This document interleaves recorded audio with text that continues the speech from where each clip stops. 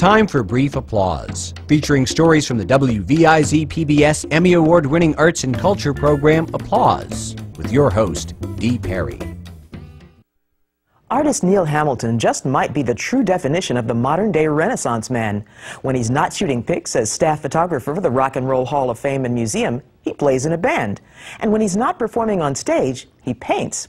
As you're about to see, that versatility was crucial when tragedy struck this man for all seasons. You might even say it helped him paint a new picture of his life.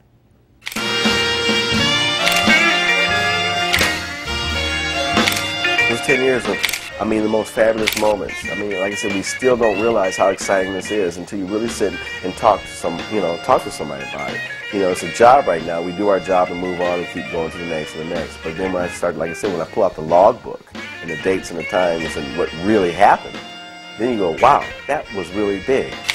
I work with just about everybody. The person to me that was the most fun was actually Little Richard, because this guy is just hilarious and he's fast and he's witty. And I remember when he performed at the Rock Hall and I'm down in the front taking his pictures, and I'm supposed to be seen but not seen, and that's how I do my job. And he actually stopped the concert in the middle of the song to talk to me. And I thought, oh my God, he called me out, and I did something wrong, and I got, how you feel like you're this small and the whole crowd's looking at you and the spotlight comes down, and I thought, oh, this is not good. And then he just asked me, what kind of camera is that? I told him what it was, and he says, make sure you get my good side. And then he blazed right back into the song. It was a perfect little moment. Put it down for somebody else. Burning down the house. The anniversary was actually this Monday, or Tuesday, November 1st was the day 2 years ago it happened. And it was one of those typical cold nights, that you just say, okay, winter's coming in, it's setting in, let's go get some firewood and light the old fireplace up. And that's all it was. And, a normal night of fire, and I'm very careful with that, and I always extinguish it in the whole routine when it's done. Something told me to stay awake. And then when I walked back in the house, the whole floor was burning from the basement up. I guess a hot cinder had fallen out of a crack in the chimney and hit the rafters in the basement. But I went down in the basement, smoke, fire, couldn't see, couldn't breathe, and I'm trying to put out a fire. And then it finally dawned on me, I think you need to hit 911 here, and get them in there. But then they came in, and they got it out pretty fast. But then what happened, the bad part about it is they said it was okay, and we went away. And the next thing you know, our neighbors are calling and saying it restarted, and this time it really did some damage. Things got really destroyed the second round here. And that was, that's a shocking thing. It just hits you, just like right now I know what these people are going through with the Katrina thing and the hurricanes. When you lose everything, you just don't even know what to think or feel yet.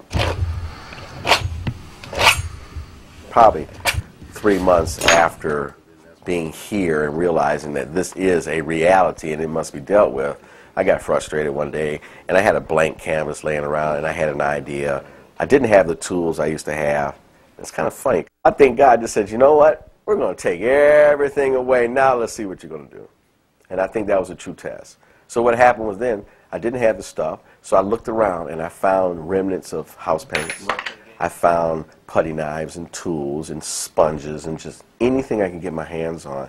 And I started to think and use all the talents and things I knew. And I said, I can still compose, I'm alive, still have all my parts, and I started to paint in this different way. Never tried it, I never experimented. I went straight to a painting. Sting was actually the first painting I did using this technique. And I was quite pleased with the results. Then I said, you know what, there's something happening here. And then I couldn't wait to start the second one.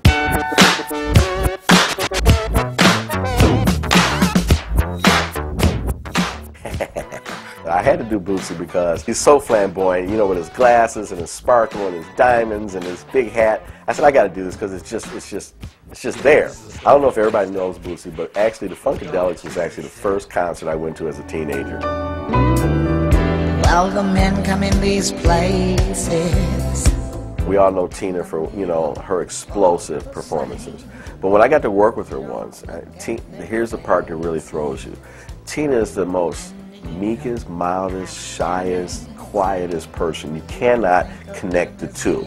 So I wanted to capture a very soft, and you know, loving side of her, and that's what I did in the painting. And right away, you feel it. I had to stop to do Robert because Robert's like a father figure to me, and I've spent many, you know, moments and time photographing him in concert. Here's a man that's over 90 years old, still playing all over the world, and I find that just to be just marvelous, you know. So I love to sit with people who are wise, you know, and they can tell you things, and I listen. I'm like, what do you think, Robert? He's the one that actually got me back to playing, you know, my instrument again, because I taken a long break from it, and I would give him this little sob story, and he would just say, so what's the problem? What's the problem? Pick it up and play.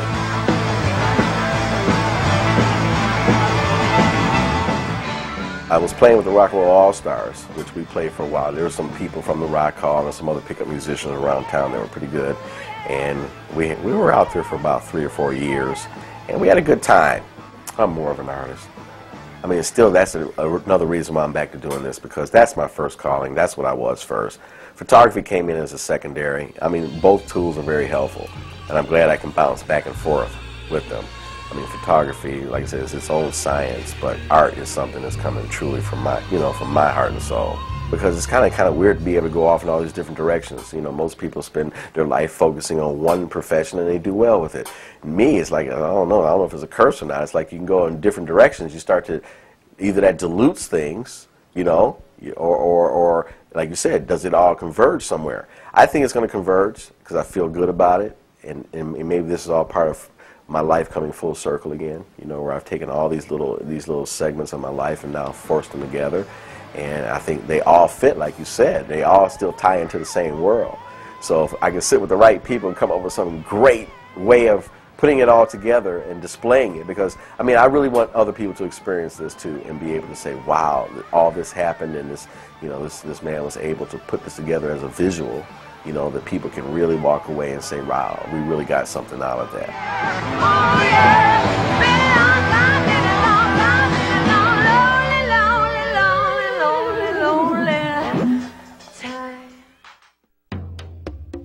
For more stories on Northeast Ohio's rich and vibrant cultural community, tune into Applause with Dee Perry, Thursday nights at 7:30 on WVIZ PBS. And be sure to join Dee for Around Noon, weekdays at noon on 90.3 WCPN, shining the spotlight on our local arts and culture scene.